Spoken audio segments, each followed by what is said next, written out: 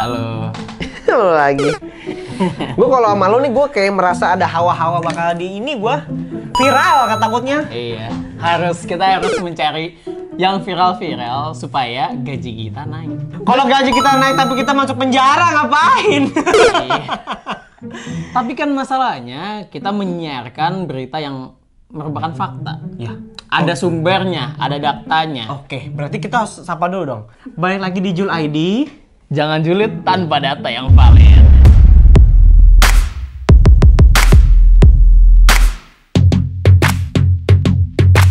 Sekarang kita akan membahas sesuatu yang ngeri-ngeri sedap. Gue deg-degan nih. Sebenarnya sih gue bukan deg-degan, gue cuma malas aja kalau depan nanti ada putih-putih itu. Emang lu kenapa sih nggak mau bahas ini? Gue bukan nggak mau bahas sih, cuman kepada malasnya mau. Lu kan pengennya bahas yang culun-culun tentang bocil-bocil gitu kan? Gue cuma malas kalau ada pendukungnya. Tidak ada pendukung, kita hanya memberikan fakta. Ya, jadi kita tapi nanti pas pulang ada rame-rame. Untuk kalian yang nggak tahu nih, kita hari ini mau ngasih tahu kepada kalian bahwa hari ini tanggal 24 Juni ya, dimana kita hari ini syuting sudah mencapai 20.000. Maksudnya per hari itu kasus tuh udah 20.000 kasus per hari, kurang lebih ya. Ya, sekarang sudah mencetak ya, rekor. Di Jakarta pun sudah sampai 7.000 kurang lebih per hari kasusnya COVID-19. Ya. Kalau ngomongin COVID-19, lu tahu dong. Iya kan, gue alumni. Kan gue pernah kena. Tapi sekarang udah Tapi gue nggak mau ngomongin penyintas COVID hari ini. Oke. Kita mau ngomongin orang yang katanya ngebohong COVID. Oh iya. Ngebohongin statusnya dia. Iya. Sebenarnya sih lebih kepada siapakah dia? Dia adalah Habib Rizieq Shihab. Salah satu mantan imam besar FPI katanya. Ya, mantan imam besar ya, FPI. jadi terdakwa kasus tes usap di RS Umi Bogor, Rizieq Shihab divonis bersalah melakukan tindak pidana turut serta melakukan penyiaran berita bohong juga. Nah, dan menimbulkan keonaran. Dan per hari ini dia telah disidang dan divonis dinyatakan 4 tahun penjara oleh majelis hukum. Majelis hakim dong. Iya, majelis hakim. Tapi Anda mengerti tidak majelis hukum dan majelis hakim perbedaannya apa? Apa ya, Bang? Perbedaannya adalah letaknya pada huruf I-nya. Kalau hukum dan hakim. Hukum dan hakim. A dan I. Tapi ada persamaannya juga. Ada persamaannya tau, Dim? Apa-apa? Sama-sama bisa lewat jalur belakang. Iya. Iya. Ya, jadi si Habib Rizieq Shihab ini, si Habib Rizieq. Gak boleh begitu. Apa sih? Besar ini. Oh iya. Jadi yang terhormat loh. Yang terhormat imam besar FPI Habib Rizieq Shihab ini dinyatakan bersalah karena dianggap berbohong. Nanti gue udah bilang. Iya. 4 tahun penjara. 4 tahun penjara. Tapi masalahnya pertanyaannya adalah relevan nggak dengan hukumannya dia? Itu dia. Dengan tindakan kasusnya dia. Yang bikin dag-digdug juga nih, orang-orang banyak yang keluar rumah nih. Oh iya, per hari ini ya. Apalagi padahal COVID udah nembus 2 juta. Di mana? Di tanah air. Di tanah air Indonesia 2 juta COVID. Wow. Jadi sepertinya ini 2 juta COVID itu seperti UMR Malang ya. Tapi kan ini masalahnya COVID-nya udah makin banyak, terus kok pendukungnya Habib Rizieq tetap maksain ke pengadilan negeri Jakarta kan itu? Mau begini loh, dia tuh mau mendukung imam besarnya karena hari ini kan persidangan gitu. Tapi tetap dijatuhin 4 tahun, Dim. Dari yang semula 6 tahun. Kan yang penting kan dipotong. Yang penting dipotong. Lu kira kan, makan martabak dipotong. Yang penting kan hukumannya telah dipotong oleh majelis hakim. Iya, benar juga sih.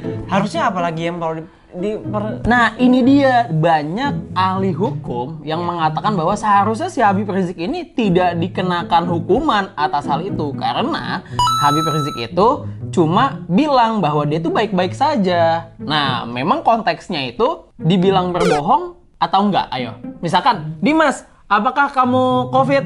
Enggak. Ada gue COVID. Bohong dong, kok gitu? Bohong. Iya. Tapi kalau misalkan lu tanya ke gua, lu bohong nggak? Bukan bohong. Enggak, maksudnya lo COVID nggak? Saya baik-baik saja. Beda kan? Beda dong. Disiu. Itu asap, bos.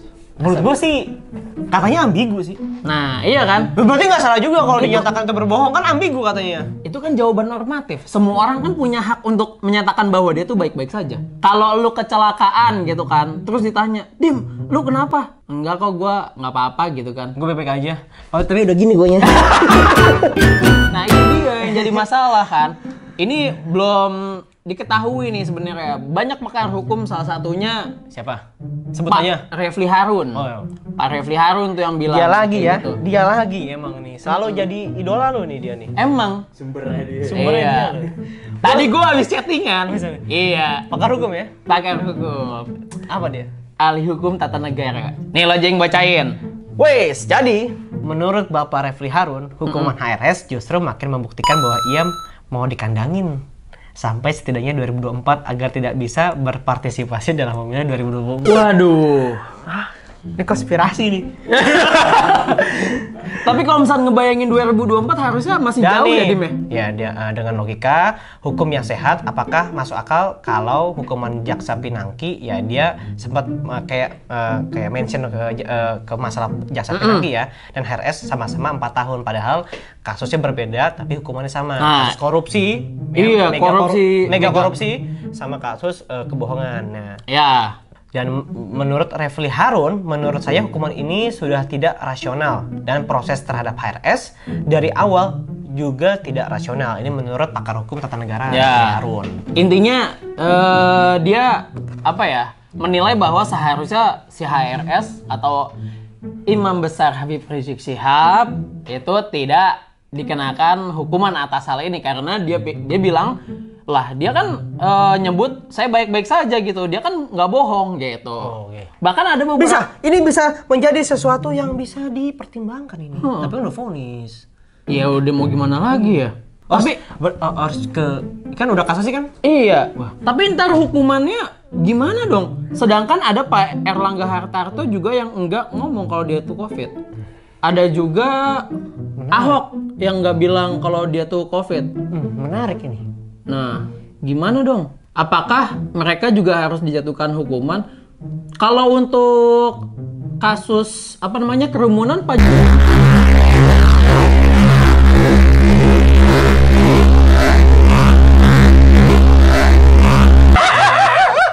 ya itu makanya gue berpikir secara objektivitas hukum ya. Ya harusnya sih jangan disamakan ya. Walaupun terlepas dari segala bentuk mungkin ketidak kesukaan beberapa orang sama yang divonis hari ini ya, yang dihukum karena kebohongan berita tentang COVID ya. Tapi tetap bagi gue ada menilai bahwa harusnya tidak seberat itu. Seperti itu loh. Ya paling kalau menurut gue ya 8 bulan, 7 bulan, 6 bulan ya udah cukup. Tapi kalau untuk 4 tahun kayak kelamaan dan sangat tidak relevan dengan kasusnya dia berbohong gitu loh. Kalau menurut gua kan ini opini publik dong. Iya, nggak apa-apa dong opini publik. Dan lu mendukung Habib Rizieq ya? Gue bukan mendukung cuy. Gue tidak mendukung dan gue tidak suka juga. Ya gue lebih kepada... lu nggak suka sama Pak Habib Rizieq? Gue lebih kepada apa ya? Tapi kan kalau misalkan disandingkan dengan hukuman dari jaksa pinangki, masa sama-sama 4 tahun? Iya, makanya kan harusnya beda dong. Iya dong. Beda dong. Ini jaksa pinangki harusnya lebih berat dia. Iya. Ya, itulah gimana itu caranya dari balikin aja lah nanti gimana nanti ya. Iya. Dalam. Ya tapi tenang aja. Biasanya kalau misalkan ada 17 Agustus, ada remisi kok. Kita tunggu 17 Agustus. Ya, biasanya nih mau Agustus nih, masuk nih. Ya. Remisi deh 2 tahun gitu. Tapi bukan yang ini, yang cewek. Ya. Sama aja. Aduh. Ya, tapi ya kita lihat aja nanti bagaimana ya. Tapi gue menyikapi ini sih yang kasus kerumunannya ini. Iya, aduh, kenapa ya? Ya, itu doang sih. Dari semenjak Habib Rizieq pulang itu kerumunan terus gitu. Maksudnya dia udah beberapa kali dianggap ini membuat jadi kerumunan. satu faktor yang memberatkan kali ya, karena kerumunan itu kan. Iya. Sih. Nah, tapi ada yang lucu lagi nih, Dim. Apa? Kan Habib Rizieq Shihab itu kan dibilang dikira membuat kerumunan nih. Iya. Tapi banyak pihak yang menilai Lah itu kan karena kecintaan masyarakat atau pengikutnya Habib Rizieq terhadap Habib Rizieq. Jadi semuanya pada datang gitu kan. Itu balik lagi ke opini sih menurut gua. Kalau kata gue ya, kalau gue berpikir ya, harusnya sebagai pemimpinnya bilang aja lu pulang aja sono gitu. Kalau gua, Pak Jokowi juga sama dong. Lah kan Pak Jokowi datang ke ya meninjau apa, membuat kerumunan. Ya kan gimana? Jadi aduh, ya intinya beginilah ya. Janganlah berbuat pidana. Gua gitu aja. Masalahnya kita harus tetap menjaga protokol kesehatan nih, Iya. Kita fokusin pada protokol kesehatannya aja. Iya. Okay? Kalau gua berpikir harusnya orang-orang ini dicokot nih, dicokot apa jadi dicokot gigit ya. Dicomot nih, dites semuanya. Iya, benar ya. Tapi gue denger ada 200 orang yang udah diamanin sih. Dari kasus yang kerumunan yang barusan ya? Yang tadi ya? Yang kerusuhan yang pas vonis. Oh. Ya kan? Udah kurang lebih 200 orang diamanin. Katanya ada yang bawa senjata tajam juga ya katanya. Gue nggak tahu ya itu dia sebagai pendukungnya atau apa ya. Mungkin ada oknum, mungkin ada yang berusaha untuk menyusupi untuk membuat onar. Yang namanya setiap kejadian yang namanya demonstrasi pasti ada provokator, ada penyusup, dan pasti ada orang yang ya sebenarnya cuma ikut-ikutan doang. Sama satu lagi nih, pedagang yang pengen laku. Kayak tukang sate waktu kasus teroris itu ya? Iya. Tetap mengipas, tetap aja. Ya. Oke, netizen. Pokoknya, tadi dulu menurut kalian bagaimana dengan kasus Habib Rizieq yang vonisnya 4 tahun sama dengan jaksa pinangki? Dan bagaimana tanggapan kalian tentang kerumunan dan kerusuhan yang terjadi dalam vonis sidang Habib Rizieq? Itu dia. Kasih jawaban di kolom komentar. Iya. Jangan lupa juga nih menjaga protokol kesehatan. Iya, karena sudah makin parah ya. Makin parah. Iya. Bahkan kasusnya sudah melebar kemana-mana gitu. Gue tuh bertanya-tanya pada akhirnya. Kapan sih kelar nih COVID? Gue pengen nongkrong. Mungkin kalau udah kalau APBN sudah membaik. Enggak. Kalau utang-utang negara semakin berkurang. Gue nggak tahu sih ya kapan ya, karena nggak mungkin hilang. Emang nggak mungkin hilang karena ya namanya udah terjadi ya. TBC sampai sekarang, TBC, DB sampai sekarang. Intinya jaga protokol kesehatan. Ya, dimanapun Anda berada. Oke. Kesimpulannya ya udah itu tadi. Itu tadi. Sekarang puisi. Apa? Nah, gue demen nih.